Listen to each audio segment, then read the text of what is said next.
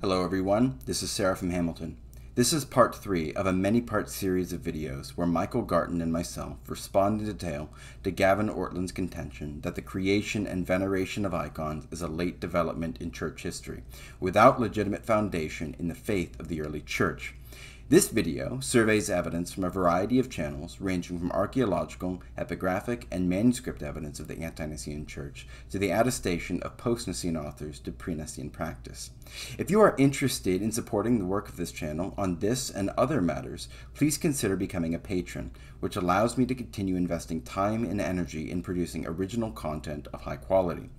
Through the links in the pinned comment, you can also purchase my 2 recorded courses answering Protestantism from the Bible and answering Calvinism from the Bible, which collectively make up 24 hours of content responding in detail to Protestant theology on exegetical and biblical grounds, making the case that the Bible and Orthodox tradition are in perfect harmony on subjects like justification, theosis, the veneration of saints, and many others. You can purchase these courses individually or bundled together for a discount. Also in the pinned comment is Michael Garten's Substack, which offers premium content on iconography and other subjects. Please consider supporting Michael in this ongoing project, which will eventually result in a book to be published on Amazon. With all of that said, I hope you enjoy this video.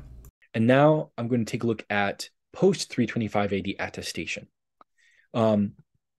My first example of an author writing from around or shortly after the time of the Council of Nicaea is, of course, Eusebius of Caesarea. And he speaks of memorials of the kindness of the Savior, which were erected by the woman with the issue of blood. These memorials include 2 basically statues, I believe both of them are bronze statues. One of a woman kneeling with her hands stretched out as if she were praying. The other, an image of an upright man made of the same material, clothed decently in a double cloak and extending his hand toward the woman.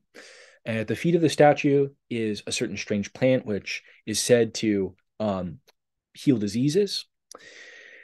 And he says, they say this statue is an image of Jesus. It has remained to our day so that we ourselves also saw it when we were staying in the city.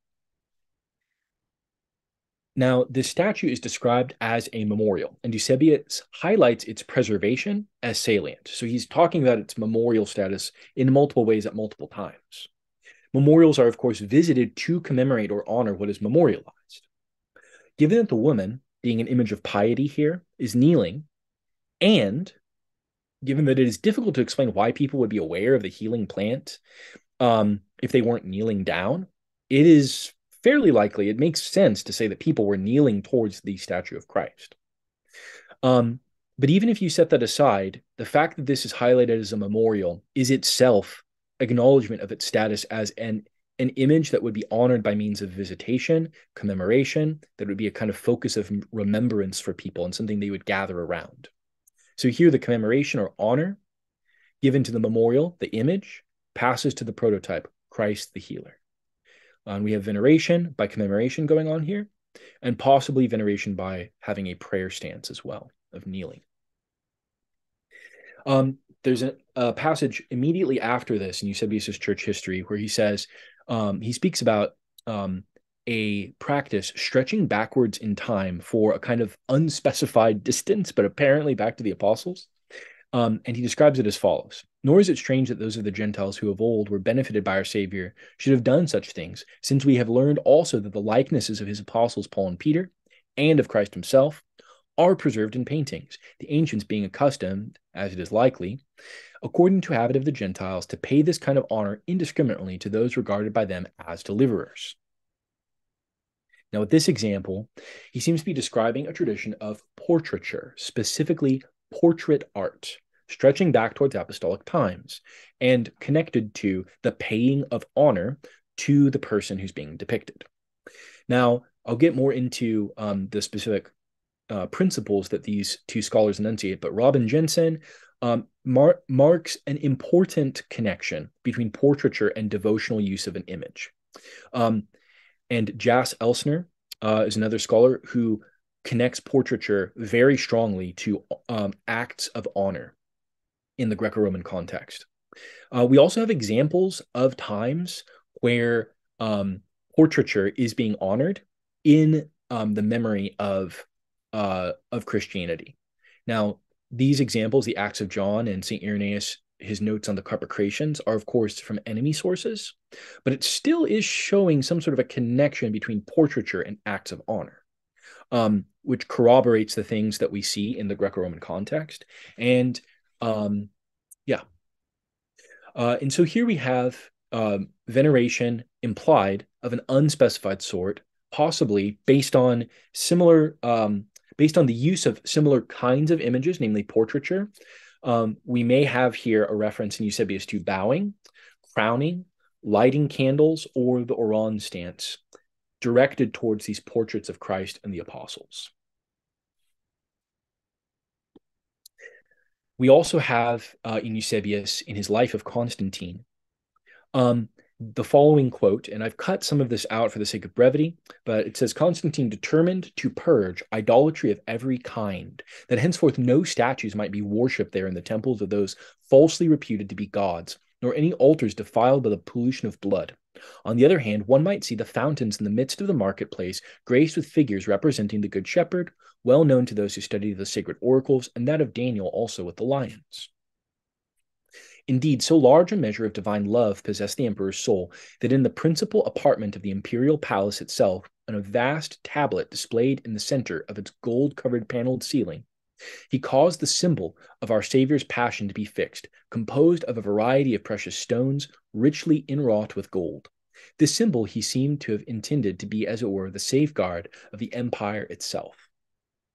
So here we have what may be cases of further veneration by commemoration, the Good Shepherd and Daniel in the lion's den.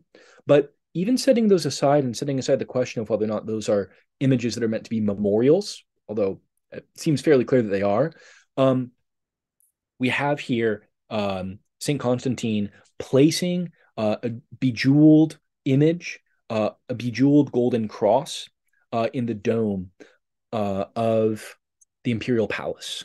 And so this is a case of exalting the cross, lifting it high up, and adorning it to venerate it. There are also other references in basically the lives of various saints that were written after 325 AD, but which attest to things that happened to pre-325 AD saints. So in the martyrdom of St. Procopius, you have reference to an image, a central image of Christ, and then side images of Gabriel and Michael being venerated. Obviously, the word worshipped here is kind of an English anachronism, and we can get into why that word is ambiguous between what we actually mean by worship and what we mean by veneration. We can get into that in a later video, but those who, most people will probably be familiar with the fact that that word is kind of a little bit fluid and flexible. We also have in Saint Sophronius of Jerusalem's Miracles of Cyrus, Saint Cyrus and John, we have the martyrs Cyrus and John, who stood before the icon and fell down on the knees before the master, touching the ground with their heads, interceding for the healing of the young man. And then in the lives of Saint Hipparchus and Philotheos, which I believe died before 325 AD, but I'll need to, completely confirm this. We have this reference. They had made an image of the cross before. The dates on 304 to 311, is that for Saint Sophronius, or is that for the Saint Cyrus and John? Yes, death date. So approximately 303 AD for Saint Procopius, approximately 304 to 311 for Saint Cyrus and John. Okay. And then yeah. Gotcha. Yeah. So they had made an image of the cross before which, with their faces turned to the east, they adored the Lord Jesus Christ 7 times a day. So that's the post-Nicene attestation to pre-Nicene practice. Now, moving on to enemy attestation. This is a bit of a tricky category, but I think it serves a very strong corroborating role. And so first I want to talk about just the relevance of it, the relevance of non-Christian hostile attestation about Christian worship practices. The first thing to consider is that obviously we can expect that enemies of Christianity or rather, we should say non-Christians who are hostile, as opposed to as though we view them as enemies or something. These sources can be expected to construe Christian worship negatively. You can also expect a degree of ignorance or dishonesty that can vary from source to source. You would expect the enemies to basically be incentivized to portray Christians as differently as they could get away with. It's more likely that they are being honest if their descriptions admit to anything that would look remotely similar to how they, the enemies, would worship. So basically, if they ever portray Christians as doing anything that looks remotely like what they would do, it's a concession that they're being held to because they can't deny the fact that everyone kind of knows that Christians do something that looks sort of like this. If they could deny it, they would. And the fact that they can't strongly suggests that they're being accurate in what they're admitting. A similar kind of logic is often used in apologetics related to the resurrection and the New Testament. The role that enemy attestation plays can be like rather significant in those contexts. And so I would apply it in a very similar manner here. Now, while one enemy source saying something may just be like a blip on the radar, if there's consensus across different locales, like different places in the Mediterranean world, and different kinds of enemies, as opposed to sort of like people that all sort of have the same background and might be sort of sharing information, this would be more likely to reflect an approximation of the truth. So basically, if you have Jews, Romans, and Gnostics all saying, those Christians, they do something that looks like, bowing to images or something like that, that would be different than if you just have like one Roman source that seems to portray that. So the first source is the Acts of John. And this is a docetic Gnostic source from the 2nd or 3rd century AD. Some people will put it in the 1st century. I don't personally buy that, but anyways.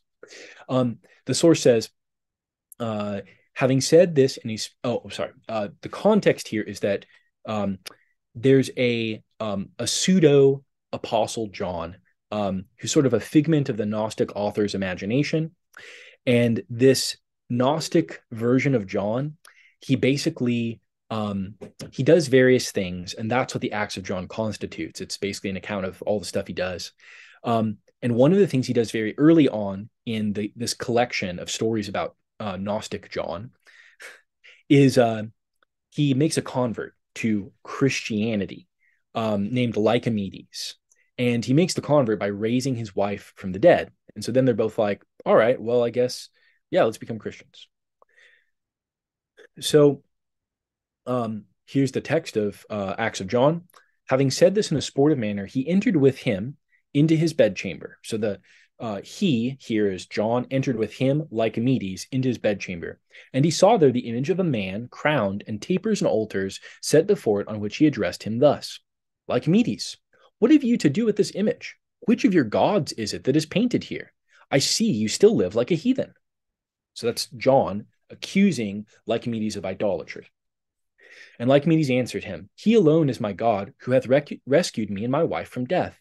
But if after God we may call men who have done good to us gods, then thou art the God who is represented in that picture, whom therefore I crown and love and reverence as having been a good guide to me in the way. John never as yet, having seen his own face, said to him, my son, you are mocking me. Am I so superior to my Lord in form? How can you make me believe that this picture is like to me? Okay. So, Lycomedes' faith sounds more like a typical Christian, Orthodox, who believes in the goodness of creation. The description of the image veneration is surprisingly complicated and detailed. He gives an apologetic, basically, for image making and image venerating that uses Orthodox teachings.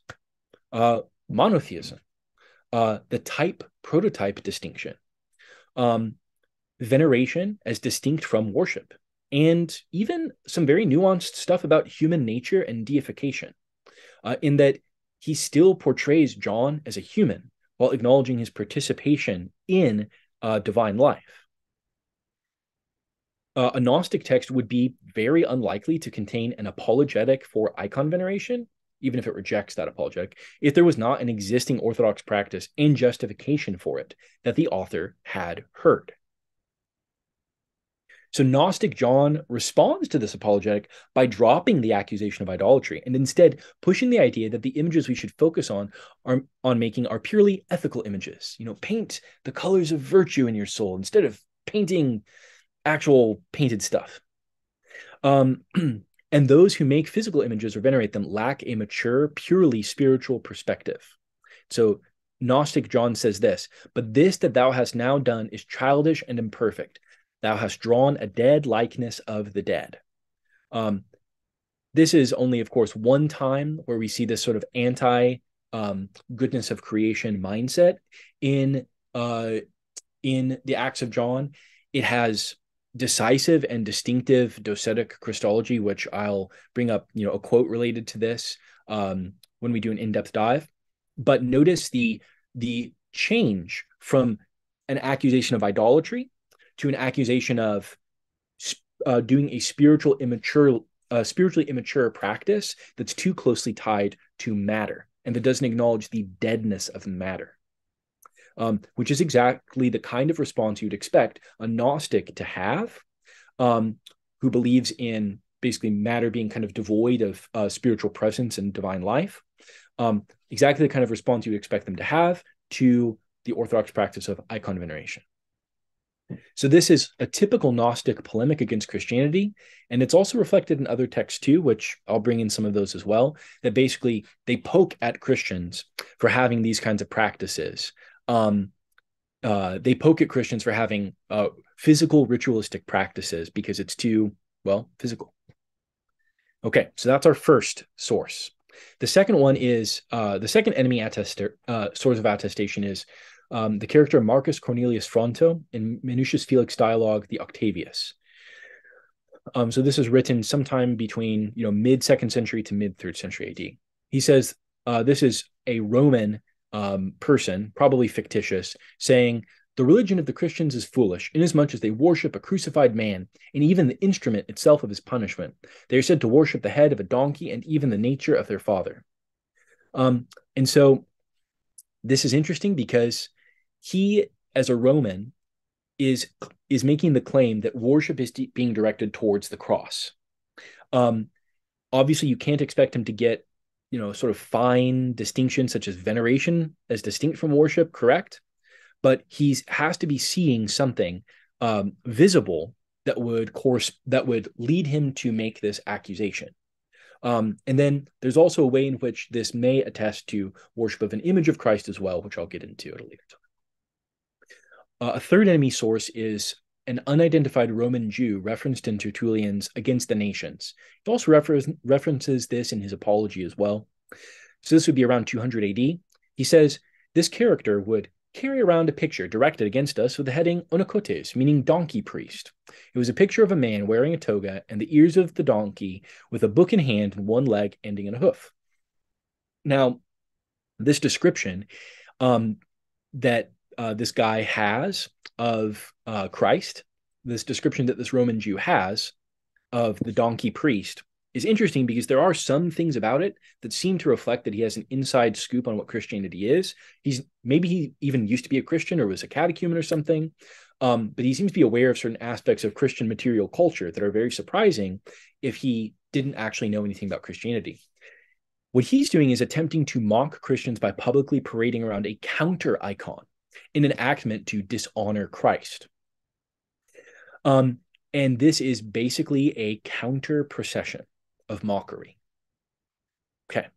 And so this we can see this then as basically an attempt to reverse and negate and turn around a Christian practice of doing processions with icons.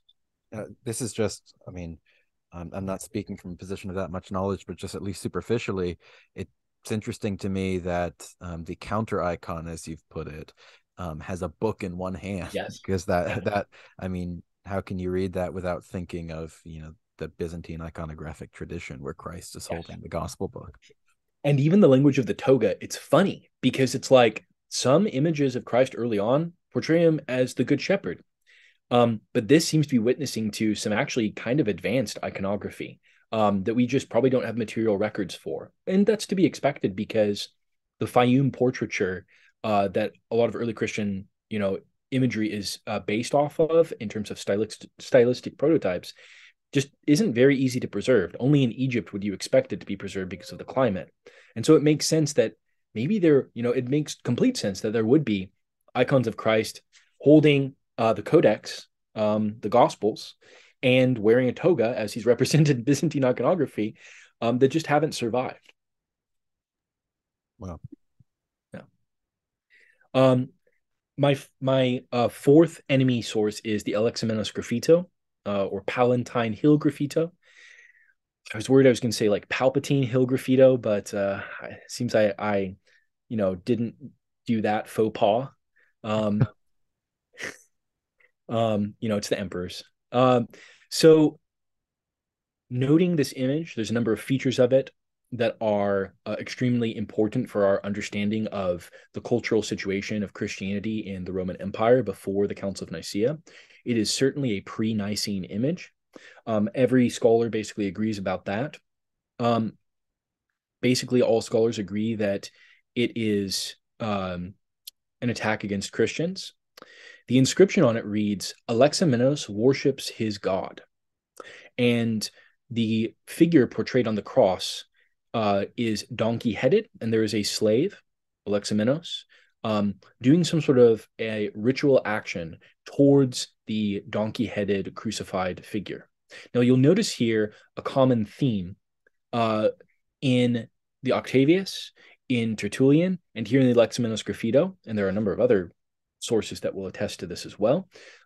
There was this prevailing belief that Christians worshipped a donkey-headed deity, and this has its origins in Tacitus, who describes the Jews being led by a donkey out of Egypt, I believe. And so basically, in attempts to sort of lambast and attack the Jews, Tacitus, the Roman historian, he basically says, kind of is portraying them as foolish and as having been having started to identify the donkey that led them out of Egypt or led them through the wilderness as the God who led them through the wilderness out of Egypt.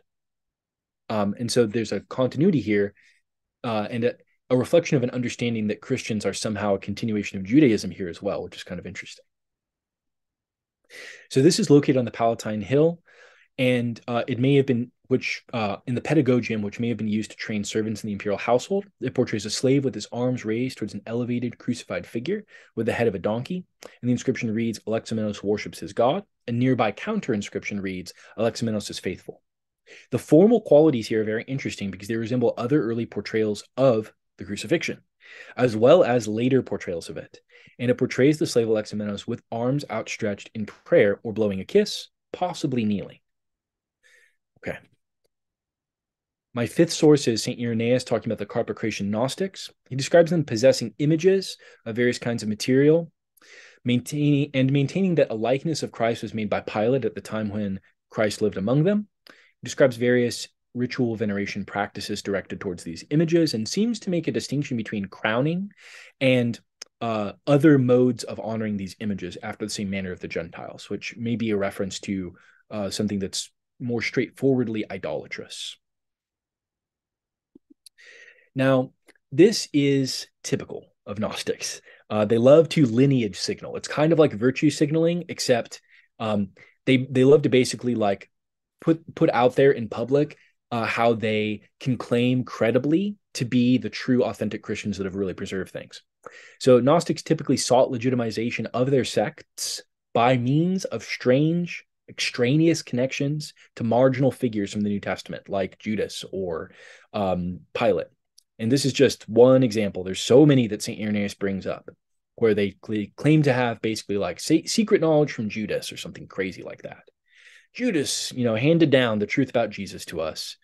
But why does having an image from Pilate, which you are privileged to venerate, why does that make for legitimization of your religion? One-upping the simpleton Orthodox and showing that we Gnostics, we're more Christian than you.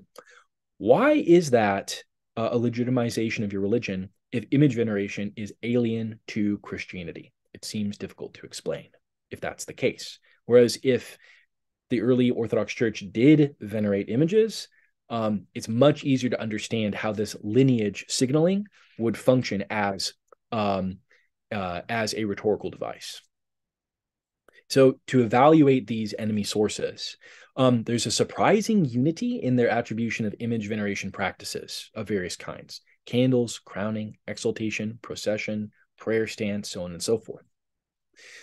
The scholar Felicity Harley notes that mock icons work best if there's a recognizable image to mock. And Jas Elsner notes that there are strong cultural precedents at this time for mockery of a prototype image by means of defacement of, mockery of a prototype, a person, by means of defacement of existing images. This is the damnatio memoriae phenomenon in late antiquity. And I'll go more into Felicity Harley's exact wording on this and Jas Elsner's when we do the deep dive. Sound like a broken record about that. So the conclusion that I'm putting forward from all of this is that it is more likely that these enemies are being honest if their descriptions admit to anything that would look remotely similar to how they, opponents of Christianity, would worship. And it does admit to external similarity by portraying some kind of honor being paid to images by Christians.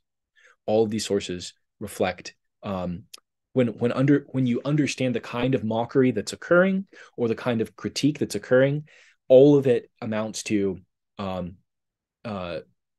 signaling towards Christian image veneration practices.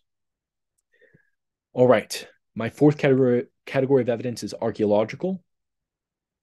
And so before we get into specific cases of images that we have that would seem to have been venerated, it's good to establish that there is such a thing as ritual-centered visuality in the early church. Some of these examples come from an article by the historian and scholar of early Christianity, Michael Peppard, at Fordham University, I believe. He notes the existence of an altar with 4 loaves on it. And this seems to be basically a reference to the feeding of the 5,000. But the problem is that you can only participate in Christ's miracle of the feeding of the 5,000 if you offer the Eucharist on top of the altar, making it loaf number 5. So the image isn't here. The images on the altar are in some sense open-ended. It's only completed. The meaning of it is only realized if you actually take ritual action and place the 5th loaf. There's another case of this. There's a church front that has 4 wise virgins carrying their lamps. And the question, of course, becomes, where's the 5th? That's almost an Aslan and Plato quote. But you become the 5th wise virgin as you are baptized. So you basically become the sort of missing element within the image. And therefore, there is a ritual relationship that you have to the image. It is a mirroring of what you are doing, and you participate in the reality that's signified in the image. In the famous Dura Europos church, which was destroyed, or rather, the town of which was destroyed in the middle of the 3rd century, and which, therefore, all the images in it date to before, I think, 253 AD.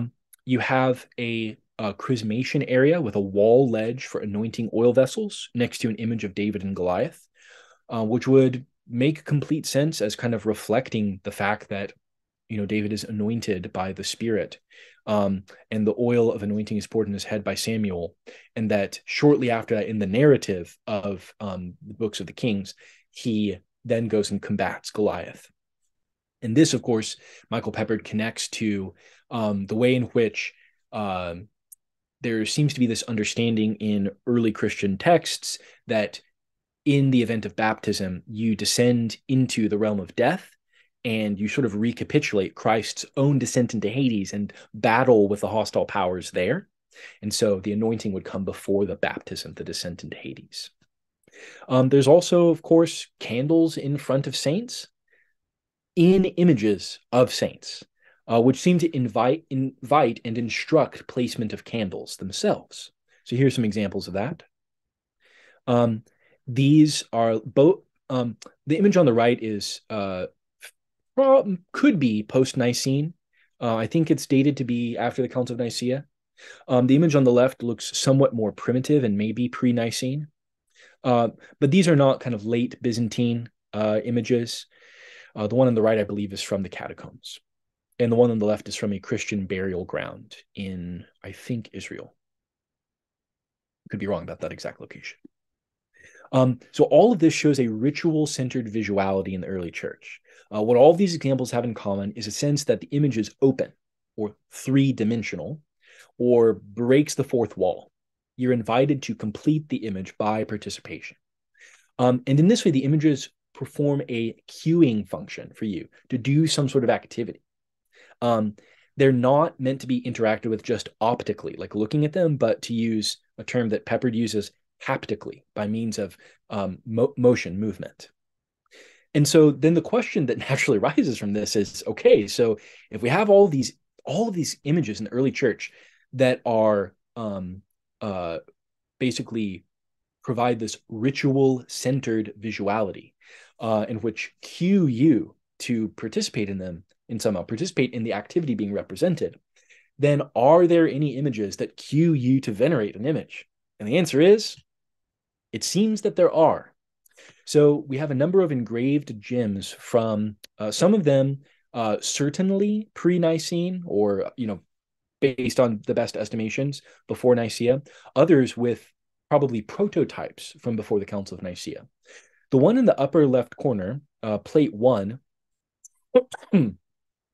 is believed to have been given devotional use. But I'm not actually going to really dive into that one at this time. Can talk about it more later. I'm more interested in plate 3 and 5. Plate 3 is reproduced sort of stick figure wise, or given sort of like a sketch in plate 4.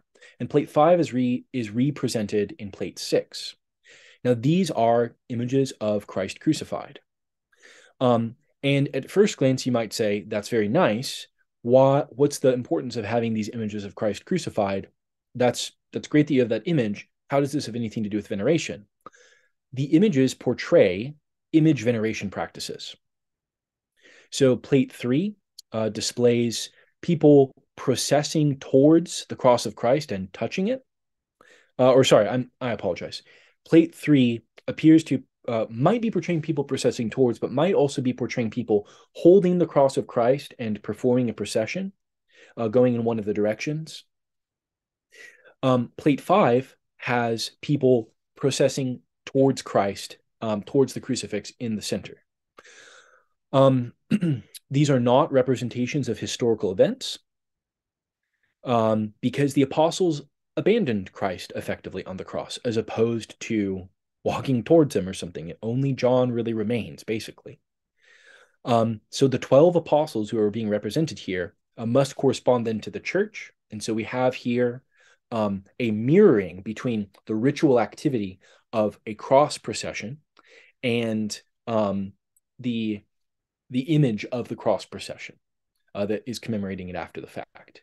And so both of these images witness, therefore, to a practice of procession and exaltation of an image of Christ crucified. Another example of ritual-centered visuality that would seem to involve veneration of images is the orant figure in the catacombs, which has been variously interpreted as an image of just piety itself, based on the Roman context, female saints, the church as a whole, or potentially Mary, the Theotokos. I personally think it's kind of meant to be a composite that sort of has resonances with all of those. This image is a repeated one in the catacombs, and it appears in a modified form in the procession of bridesmaids, the wise virgins with their lamps, in Dura Europos, who do seem to have kind of a prayer posture towards the Good Shepherd.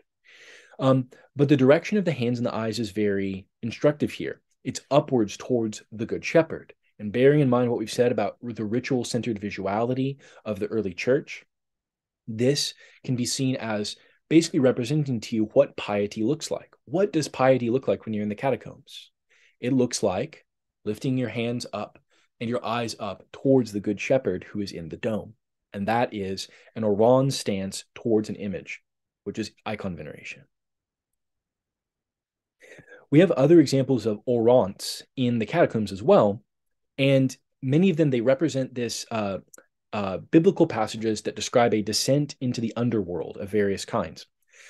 There's with all of these, there's a focus on the idea of prayer leading to a moment of salvation is what seems to be represented in them. Their location is very interesting as well, because these are catacomb images. They're in an underground burial place, and the figures are represented as naked, which in most of the time at least, which resonates with the idea that these are supposed to connect with baptismal ritual.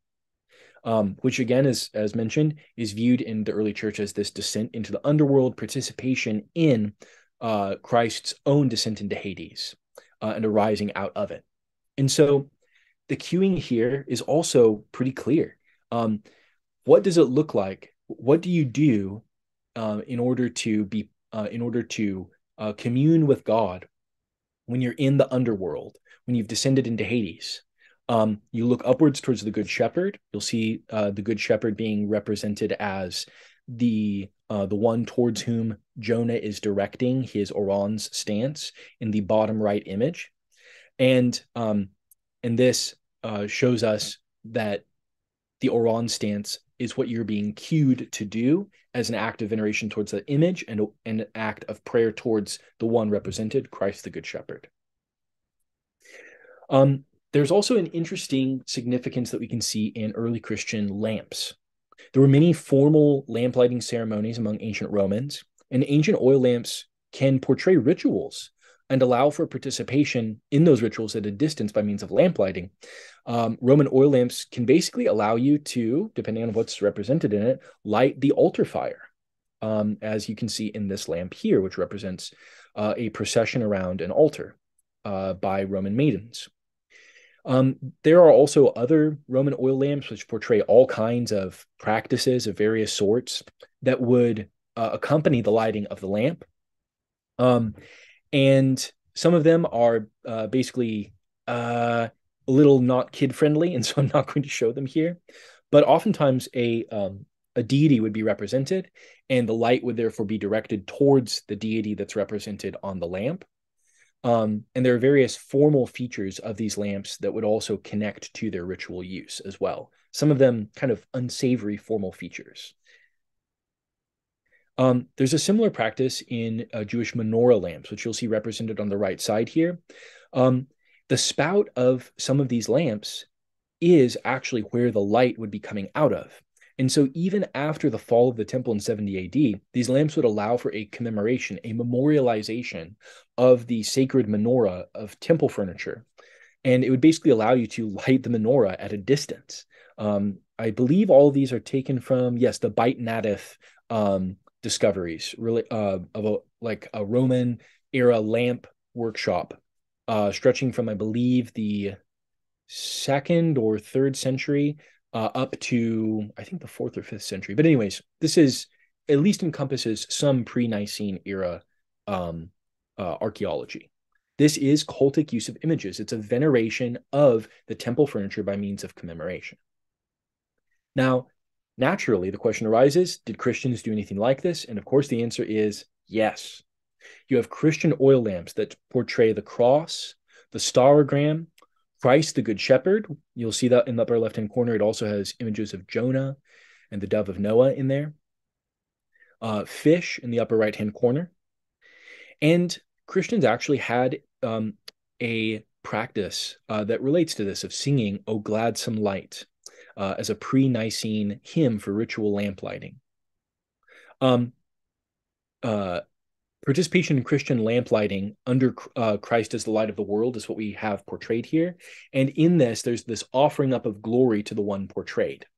This mirrors a gladsome light. Therefore, the whole world glorifies you as you're lighting the lamps. And lo and behold, you light the lamp and you're offering glory to the one who is imaged. And so here we have veneration by lamp lighting and commemoration as the forms of veneration in question. The last category is epigraphical and manuscript evidence pre-325 AD.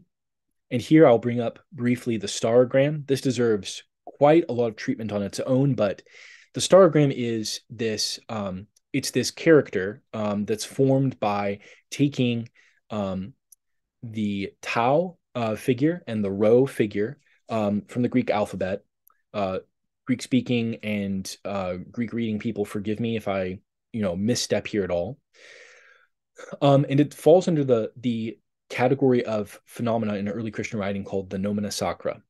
And basically, the nomina sacra is a continuation of the Hebrew practice of worshiping and reverencing the holy name of God. That's a commandment that's given in the Psalms: worship his holy name, by means of concealment, by means of hiding that name and abbreviating it, using only the vowels, for instance, YHWH, as opposed to writing it out in its entirety. Or, of course, just calling God name, which is what it turned into in some cases as well. This is an extension, this is an extension of the Jewish reverence for the name of God by not writing it. They would, in early New Testament manuscripts, you see the words Theos, Kyrios, Jesus, Christos, Nevma. I hope I got spirit right there.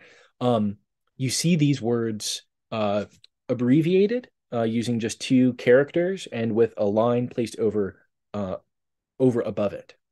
And this isn't just out of convenience, since it wasn't common to do this for other words. It wasn't also out of lack of space either. This is a distinctly Christian scribal cultural feature. And one aspect of this phenomenon, which does not actually involve a name per se, is the starogram, which combines the tau and the rho, like I said, in words in New Testament manuscripts for cross and crucify, and places the overline above this image.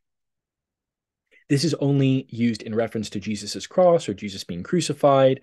I think it's also used in reference to Christians taking up their crosses as well. And the tau, of course, already looks like a cross. In the Epistle of Barnabas, late 1st or early 2nd century, and Tertullian and others connect it to the cross. But by adding the rho, it introduces the appearance of a crucified person. So many scholars, such as Larry Hurtado and others, view the starogram as the earliest depiction of the crucified Christ, at least as early as the 3rd century AD, so 200s. Now, due to the visuality of nomina sacra, due also to the already established fact that the tau was a visual pictorial symbol of the cross already, due to the fact that cross on its own isn't a name for God or Christ, and due to the unique use of ligature here, combining two, forming a nomina sacra by combining two figures into one, which isn't typical. That's not normally how nomina sacra work. Normally, you take two of the existing letters, and they're the only ones that remain. For all these reasons, and given just the fact that the starogram just looks like a crucified person, it's most plausible to say that this is a visual representation of Christ.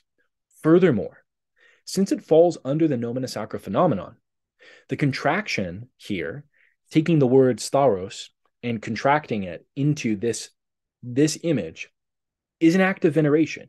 It's treating the name of God as holy by hiding it. And therefore, it is an image of Christ which is being honored in the very act of producing it. I'll dive more into that at a later time. Another epigraphical or manuscript case of evidence here is the famous Grotto of the Annunciation inscription. I'm taking this quotation here is from, I believe, the scholar Bigatti, which is referenced in Father Stephen Bigham's book, Early Christian Attitudes Towards Images.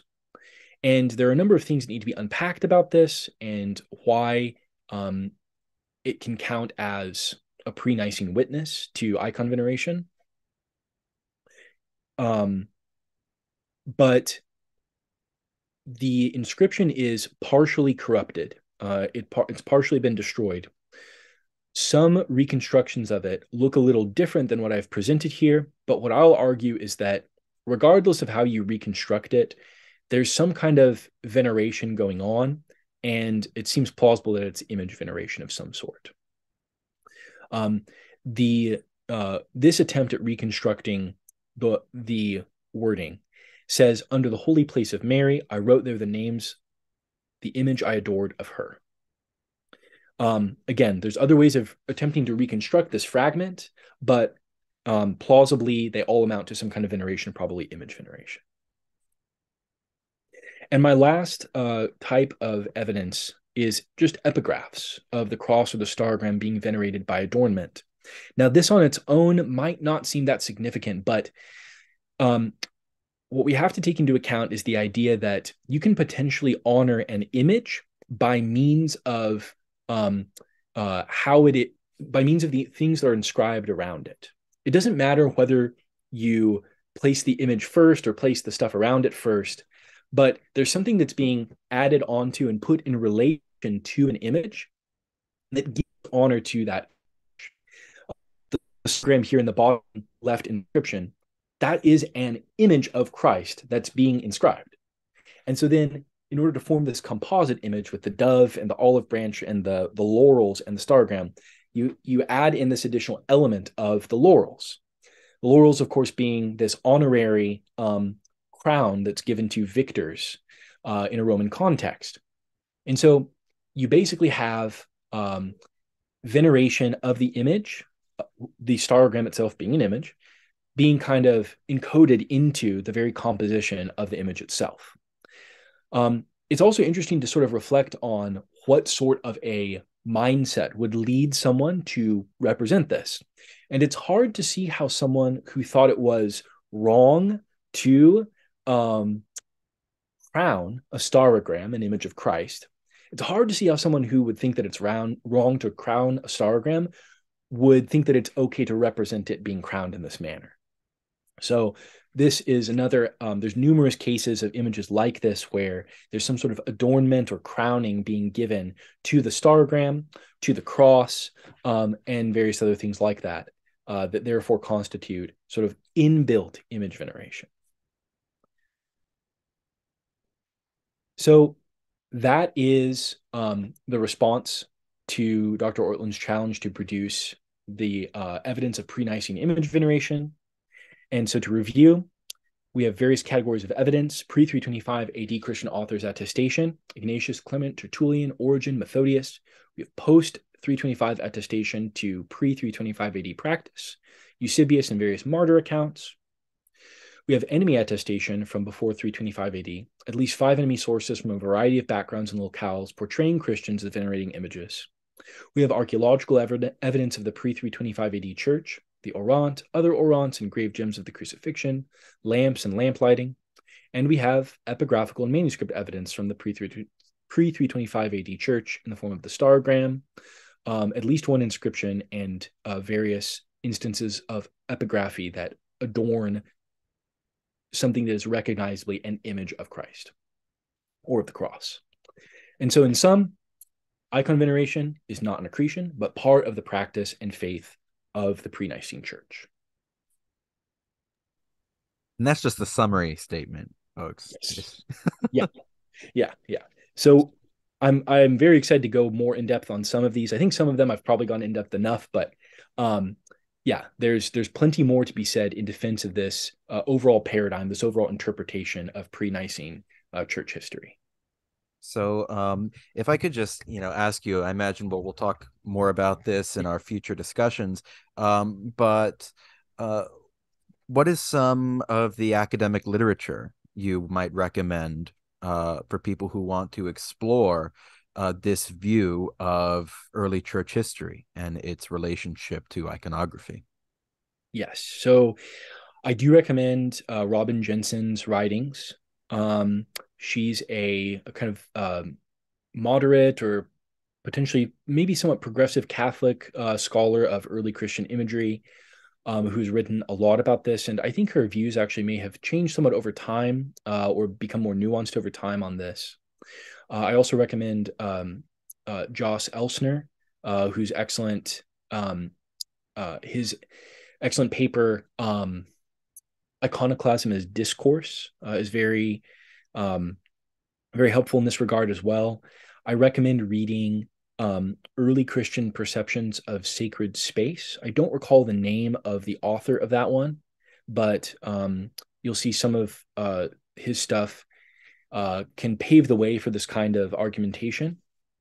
Michael Peppard has an article on on ritual in early Christian art that I think is in I believe it's the Rutledge Companion to Early Christian Art, that's available online, that talks about ritual-centered visuality and gives some of the examples that I used. And then Felicity Harley McGowan, or Felicity Harley, who specifically focuses on images of the crucifixion in late antiquity, and who has been arguing over time for earlier and earlier traces of the cross and the crucifix in the pre-Nicene record. I also recommend Larry Hurtado's papers on the starogram and its relationship to some of the images that Felicity Harley talks about. There's another scholar who actually pushes the dates further back than Felicity Harley in terms of the crucifixion gems. And I don't recall his name. I'll make sure that that's included in the next presentation. And then I also recommend Bruce Longenecker's book, The Cross Before Constantine, which gives a good apologetic for the cross being a symbol that was present in pre-Nicene sources, and which he doesn't necessarily directly touch a lot on the subject of veneration, but he gives extended arguments for the apotropaic use of the cross, which is relevant. It does bleed into the issue of icon veneration in various ways. So those are just some off the top of my head, but there's a lot of literature out there that, to go back to one of my points, that opens the doors up for acknowledgement of pre-Nicene icon veneration, or that actually attests, agrees with the claim that there was something like that going on in the pre-Nicene church. Wow. Well, thank you so much, Michael. This has been amazing. I hope that everyone has learned a great deal from it. I know that I have, and I'm really excited to continue these discussions. Is there anything else you want to say in closing? No, other than just that I'm excited to go in depth on some of this more, and I think that seeing the kind of the thematic and theological unity between the scriptural teaching about this and early Christian practice will be really exciting, and will make a very challenging case that I think is worthy of serious consideration by anyone who's looking for the truth about what Christianity teaches about images, and who's interested in the question of, whether or not the Council of Second Nicaea was actually right in its decision, which it was.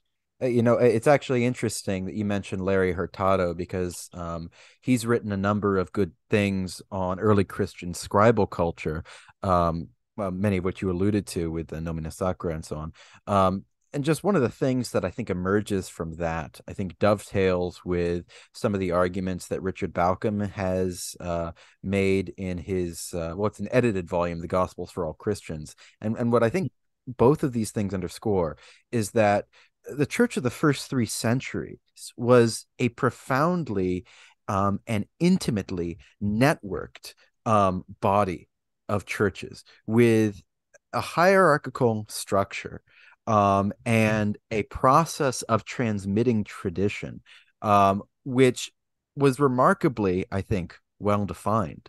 And I think seeing the organic unity that exists in scripture and tradition, and seeing the ways in which that organic unity is cashed out specifically in a liturgical context, which has a lot of theological implications, is just exciting.